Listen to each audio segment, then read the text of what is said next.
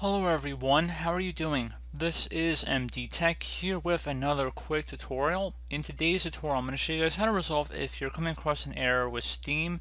This is an error has occurred while updating.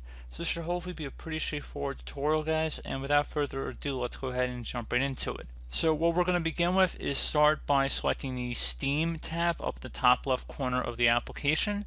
And go ahead and select Settings. Once you've selected Downloads, go into Download Region, select the little drop down arrow, and then select a region that's nowhere close to you, and then see if that has resolved the problem. Attempt to relaunch the updater and see again if that's resolved the problem.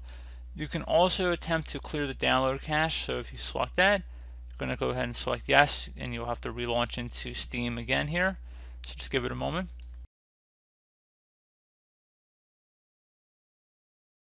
You have to enter back in your credentials in order to get back in. Then you would log back in. So as always, thank you guys for watching. I do hope I was able to help you out, and I do look forward to catching you all in the next tutorial. Goodbye.